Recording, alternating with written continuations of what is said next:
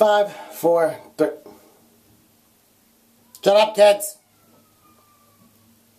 What is going on out there?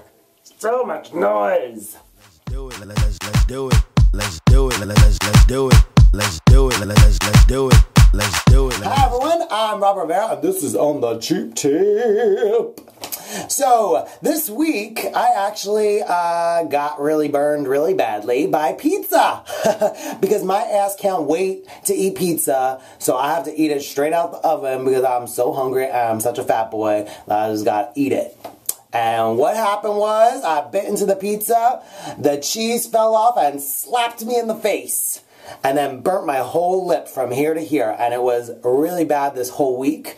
And I was trying to do all natural remedies to make it better. And I think I did. So, that gave me an idea. Hello, let's bring it to the On the Cheap Tip. I sounded Italian there. I don't know what that was about. I don't know why I just did that. I'm just fucking crazy tonight. And today, I'm going to do something and I don't know what it's going to be. Because I'm just talking about my butt. So I'm going to show you how to treat your minor burns using natural remedies at home. So let's get started. Hoedown. So the first tip that I have for you is actually recommended by medical professionals, and that is to place your burn under running water. So I'm talking like a faucet, a shower, a hose, anything that's accessible to you. And you're going to do this for no less than 20 minutes. I know that sounds like a lot, but that is actually the recommended time, no less than 20 minutes. And the reason we're going to place it under running water is because the running water is going to clean out the burn. It's going to clean all of the debris and dirt and bacteria that may be on the burn. And it's also going to help increase any of the blood flow to that area, which is going to reduce tissue damage, as well as reduce scarring and your healing time altogether.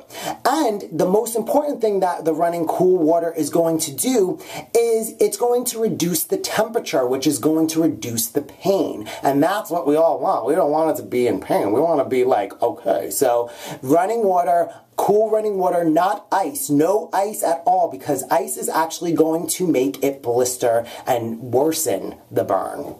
So after you're done rinsing your burn with water for 20 minutes, you're going to want to treat it with something that's going to protect, soothe, and moisturize your burn. Now this is where people initially go for burn ointments and even in some cases butter. But actually oil and fat-based products are going to feed into the temperature of the burn and increase the pain. So these products are not good for initial use. Maybe down the line as your burn is healing, but not right away. The product I do recommend you get for initially treating your burn is honey. Honey is the miracle of all miracle foods. It's great for everything, especially burns. Now what honey does is it's going to reduce the pain because it contains anti-inflammatory properties. It also has antibacterial properties, which is going to reduce any infection that you may have on your burn. It also has antioxidants, which are going to help heal the skin over time, and it's also going to moisturize and protect the skin from the Earth's environment. To use the honey, all you're going to do is just take a little bit of it and apply it gently to your burn. Another really great thing for burns is pure aloe, and you can get it in a bottle or you can get it in a plant, like the aloe plant. Say hi to him. Hi. Ooh, I got dirt on me. Gross. Aloe is really great for your burns because it's going to help relieve your pain because the special enzymes are going to reduce any inflammation in the burn area. And it's also going to help increase the blood flow to the damaged tissue area, which is going to help with your healing process. And just like honey, it is an antibacterial, so it's going to help keep the area clean and free of infection. It also prevents scarring and blistering. So what you're going to do is take your aloe. If you have it in a bottle, you're just going to apply it like you normally would.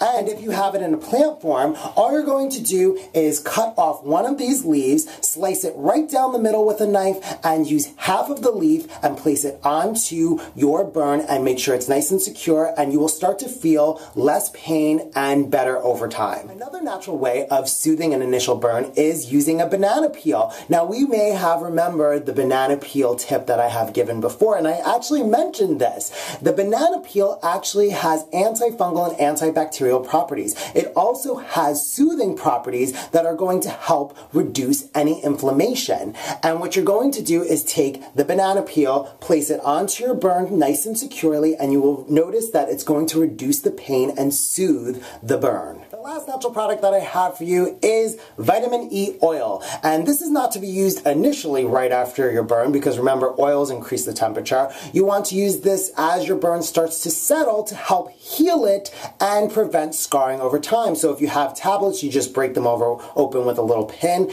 and then you place them onto your burn. Or if you have the natural oil, you can just put the oil on it as well. And that is my whole tip. So I hope that you liked it, and I hope that you don't get burned anytime soon. But you know, if you do, you have this tip to come back to. Just watch out for those barbecues this summer, because those are pretty dangerous. And make sure that you like this video, comment down below, and make sure that you subscribe to my channel. Hello. And I'll see you guys next Monday for another great tip. And I'll be burn free by then. Bye.